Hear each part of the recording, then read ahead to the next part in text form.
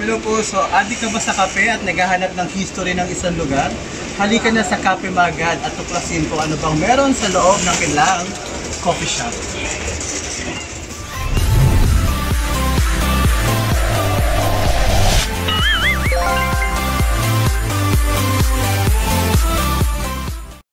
Kung dito kayo sa Balad at dito kayo pupunta sa historical, meron sila rito mga coffee shop kung saan nag-o-offer sila ng mga traditional coffee. And dito, isa to sa mga coffee shop dito sa Balad na tinatawag nilang Cafe Magad. So yung last time, ang pinuntahan natin ay yung isang coffee shop doon sa part na yun. Tapos Hijaz Coffee Shop.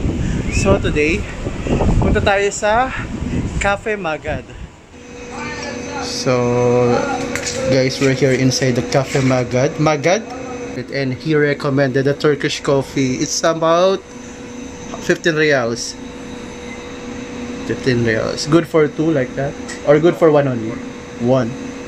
So okay, I will just ask my friend what he wants. Wait. Come next door. On the other side? Yeah. What's your name, brother? Ahmed. Ahmed. All Ahmed.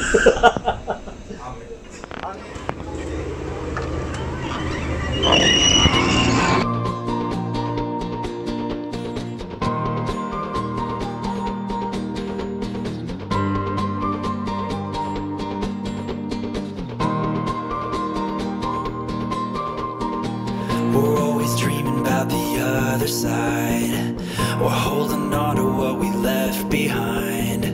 Just wanna live like we will never die. Right here, right now. Let's make a promise that we keep for life. We won't forget who we are inside. I think about it and I come alive. Right here, right now. So yun guys, the place is very relaxing and wow, this is so nice. And I can't imagine na meron palang ganito rito sa Jeddah. Parang it will bring back you to the past. Galing. Ito yung mga gusto ko, nakakalawat guys, nakaka-goosebump. So punta kayo rito for you to witness and rediscover the history of this place. So you also have upstairs, no? Yeah, we have the whole building, but now it's in the maintenance. We'll open soon. So you open from what time? 9 o'clock in the morning until 12 o'clock in the evening. 12 in the evening. You close during afternoon? From 2 till 3:30. After 7. So if you will come here, just make sure it's from 9:30 to 12 and then 3:30 to 12 a.m. Yes. So for you to learn the history of this Tell place. them where this coffee shop located in Jeddah, here in Jeddah. It was inside the heart of Balad. Balad, yes. Next to Nasif House. Yes, the Nasif House. Culture Cafe. So guys, try the coffee here. We will try this here now. Wow, kaya mo yun. I cannot speak English. Yeah, so what do you want to take? What order do you want? So they have very affordable price and at the same time, you can learn different things inside about Old Jeddah. Old Jeddah. So there's a place Are coming from here in Jeddah. Good. So what about this one? Guest book. This guest book for every visits here. For some people they come very famous. Yeah, like very you. No, I'm not famous. You are not. So this is the guest book. Yes. I think these are written. So I think my name will be there. We had the Minister of Culture. He came here. The Minister of Tourism. The Minister of Jeddah. Here this is the picture. The Governor. Yes. So meron silang pabire. Where is this? Can I try that one? This is what, traditional hat or what? Yes, traditional hat. Of the old Old Jeddah. Yes. Wallah. Wallah. If the Jisani just wear flowers, Yeah. so the Jeddah people wear like this. Yes. So astig guys. So we will search for something like this. Wala. So hanapin ko rito lolo ko ha. Baka sakaling tagapagmana pala ako ng isang mga ano rito. Tapos, mamaya puntahan natin to. Ano saan yan? Dito rin sa loob. So, yun. So, Who's this? This is the old people who live here and built some houses. so may patelepono si Mayor. Siyempre, hindi na natin yung bubuksan. And, wow, for sale. If you're collecting postcard until now, good thing, meron dito. So, yan. Hindi ko lang alam kung mga magkano to. So, yan. For sale. Pero guys, yung ibang part ng ano nila ha, ng upuan nila is from IKEA. Hindi ko alam nung time pala na yun, meron ng IKEA. So, meron din silang library or meron din silang mga books.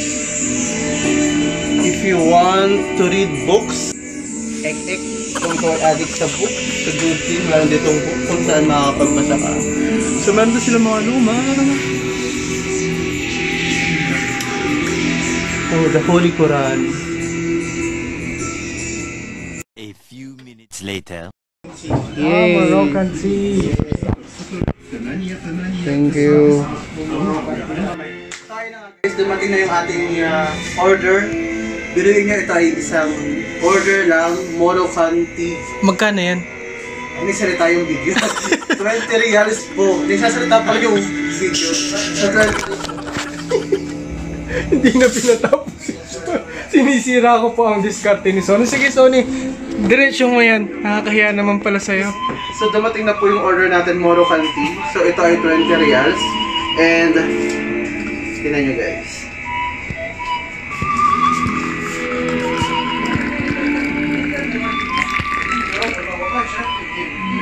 So yan. So more on tea lang ito.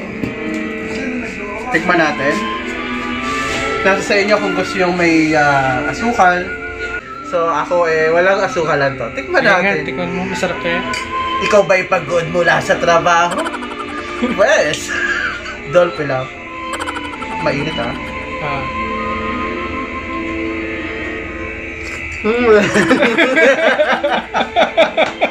Mainit? May kainitan direct. Hindi ko po kaya yung ginagawa ng banayad whiskey.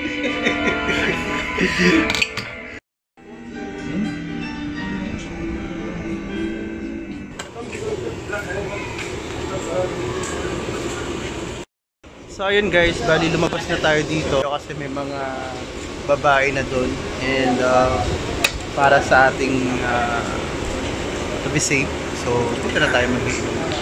So ayan. Hi sa manonood ni SONNIETV, subscribe po kayo sa channel niya. Ano yun? YouTube ko na to tapos siya pa. Hindi ba dapat sa YouTube yung sabihin yun? YouTube ko na ang magsusubscribe sa akin, nakasubscribe na, ano yun? Unang kwenta talaga. Gamitan lang talaga to. Kaya ako nga gustong sabihan sa kanila, suportahan ka lalo, di ba? Kasi wala naman sumusuport. Kaya ba?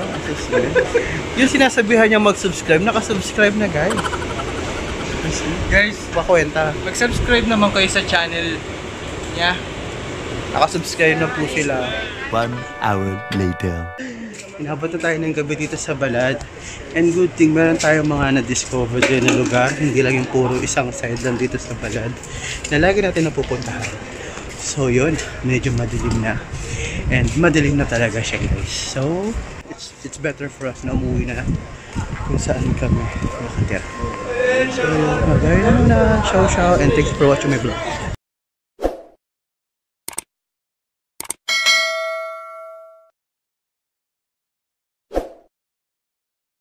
Game. Abi ka ba sa kape at naghihintay o naghahanap ng history ng isang lugar? Halika na sa Cafe Magad. Kung saan Take two. Cafe Magad is a cultural and heritage cafe established to serve tourists and visitors at historical Jeddah, all throughout the year by serving cold and hot drinks in traditional way to reflect the historical role of hospitality and the authenticity of the region, especially after Old Jeddah been registered to the UNESCO as one of the unique heritage places. What makes Cafe Magad so special are the traditional design which reflect the culture and the heritage of Old Jeddah. to attract the tourists from different places around the world. Also, the cafe has a small library that contains some historical books in different languages and some beautiful antiques. So, ayan.